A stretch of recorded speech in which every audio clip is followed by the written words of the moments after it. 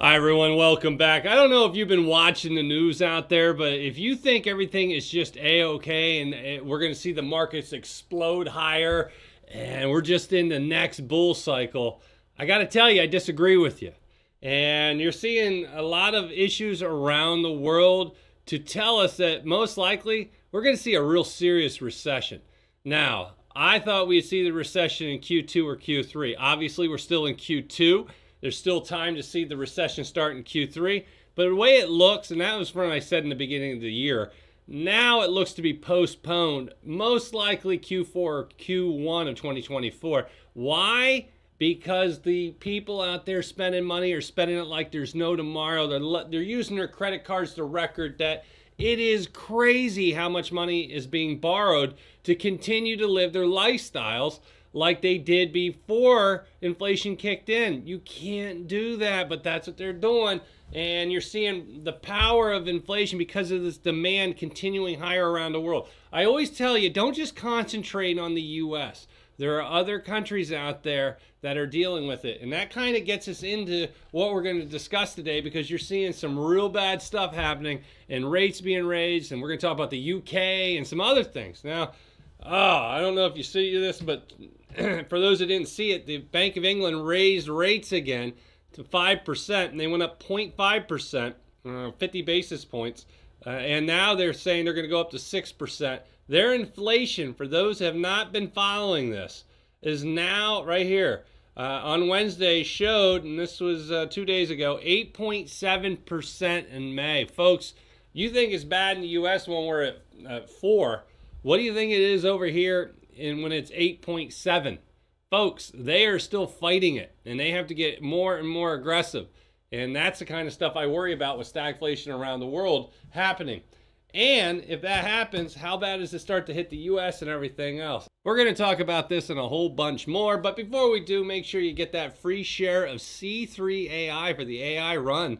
238% up. And all you got to do is click the Moo link down below. You'll get that plus a $100 cash reward coupon for $100 off 1,000 purchase. 5 free stocks worth up to $2,000 a piece. All you got to do is put $100 in, but you got to use my link below. If you do not use the link, you don't get all that.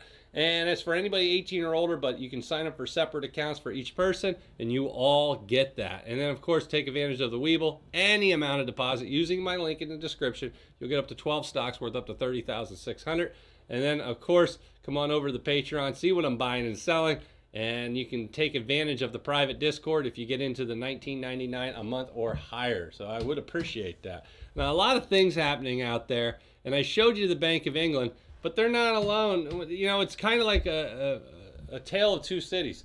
You got China cutting rates. So we have quantitative tightening in the UK, quantitative tightening in the US. You go to China, they're cutting key interest rates, hoping to kickstart their economy.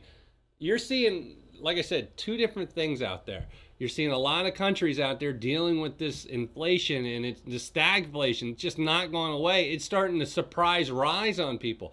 Is that going to happen in the U.S.? And that's my concern, because people, you got to understand, I'm loaded to the gills with bonds and treasuries and triple leverage treasuries. I got all kinds of things going on, and I think the bond market gives me my best opportunity over the next year and a half, 2 years. And now I'll say it again. When the Fed permanently pauses, I'm planning on making hundreds of thousands of dollars. I'm just telling you this. I'll share it with the audience. I'll tell you everything I'm doing. And you can make up your mind if I'm crazy or if you think it's going to work, and maybe do your due diligence and join me on that journey. All right? And so here you go. 77% chance of raising rates by 25 basis points in July. By the end of the year, December, they still expect, the odds are 80% that will still be at 525 to 550. It's one rate hike. And only about a 17.2% chance we're above that at this moment. But when you see surprise numbers coming out of UK and other places, it worries me. Right now, I will say this. It is not supply chain issues. If you hear anybody say that, to me, it's just bull. It's malarkey. Whatever malarkey is. And I got to tell you, it's greedflation. Greedflation is where corporations want to maximize the shareholder wealth, and I understand that quite well. And that's what they do. And so they're out there passing on these increases to customers because they can. You're seeing record amount of profits from companies. Does that sound like they're struggling with supply chains and all these other issues? Or does it sound like they're increasing prices as much as they possibly can to make more money off of people, and so they look good to their shareholders? Now, eventually, you can only bleed that rock dry so far, and guess what?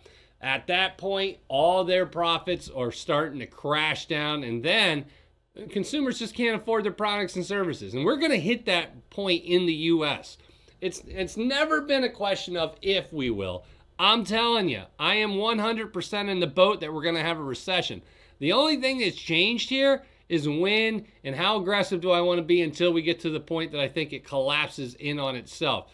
With the retail people out there just putting money on credit cards like there's no tomorrow, they don't even know that there's any dangers out there. You got the VIX collapsing down. It's just, to me, it just doesn't make sense, but there it is. You got to play what you got. You got to play the cards you're dealt, and right now the cards being dealt are saying people are going to be willing to keep spending until they can't.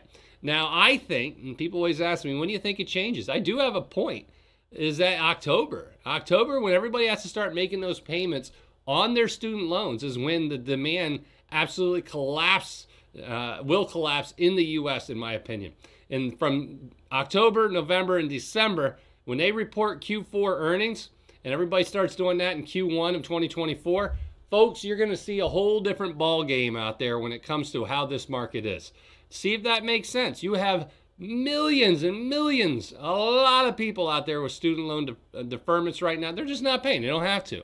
And then all of a sudden, September, interest kicks in again, but they don't have to make that payment till October.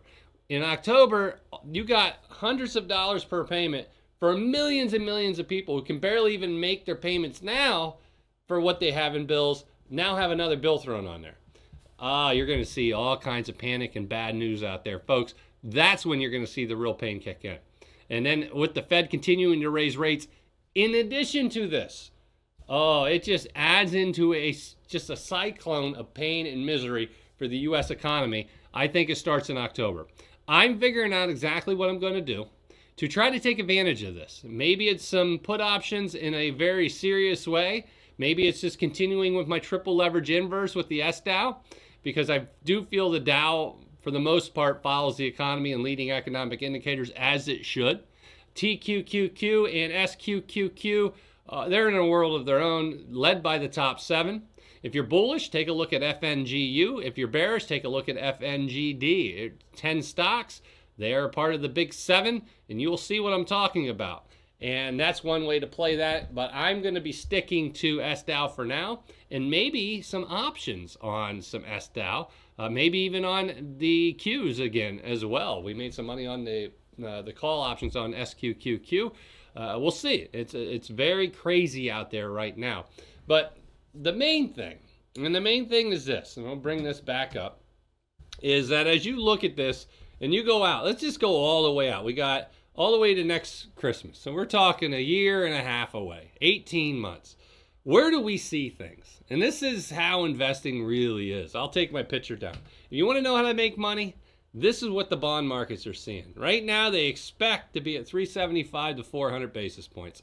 And remember, they expect this to go up at least to 525 to 550. Let's just say it goes to 525 to 550 in July.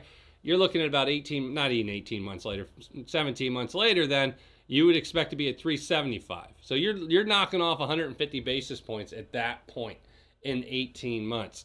And there is a chance that we could be even lower. There's a chance we could be higher. But for the most part, we can agree that there will be a few cuts next year. With that being said, and you see all this, you got to wonder, how will bonds react or treasuries react when they start cutting?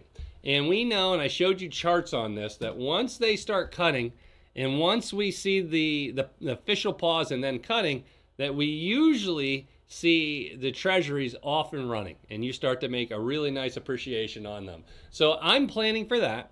I'm going to dollar cost average. If I do it for 17 consecutive months, by the end of that, I would expect to be up a very nice amount of money. From the day they cut the first time, I expect easily, and I always say from the pause, the official pause, 24 months after the official pause, I expect to be in the $15 to $20 range for TMF. And you'll see these times with like TLT here, the 20-year treasury, that you'll have times that you can go up. And you can see this right here. It's up about 50% roughly, and you'll have other moments like that. So if you don't want the non-leverage, you want a little bit easier, I'd say safer plays, there's 30%, you can do that. But I'm looking for a little bit more in terms of my gains. And you can see times like this where it goes up about 200%, and even littler times back there before 2015 where you see it run and it gets up there about 130 something percent. Even here after that, then it falls, but then it goes back up, and you can see it up another 100%. So you have that. And even in 2021 here, folks, in case you weren't watching, look at this. It went up about, well, you can't get it right there, but about 35%. So you see these pop-ups. We are getting to that point once the Fed does what they need to do for us to get there. And that's what I'm kind of looking forward to. So I like those plays. I just wanted to bring that to your attention, let you know we're not out of the woods yet. There's a risk of stagflation. UK is suffering with a little bit of it. And how bad will it get in the US? Will greedflation take over? It's nasty out there, but I have a feeling that we're going to be able to make bank. So if you haven't hit the subscribe and follow button down below and hit the bell for notifications, hit all. You need to, and then come on over to the Patreon and join me. You can follow along with the portfolios and the buys and sells, all that good stuff with the private Discord. Get that free share of C3AI and that $100 cash reward, cash coupon, I should say, from Moo, where you get $100 off a $1,000 purchase, and then, of course, the Weeble as well. I appreciate you stopping by. Let's get out there and make some money.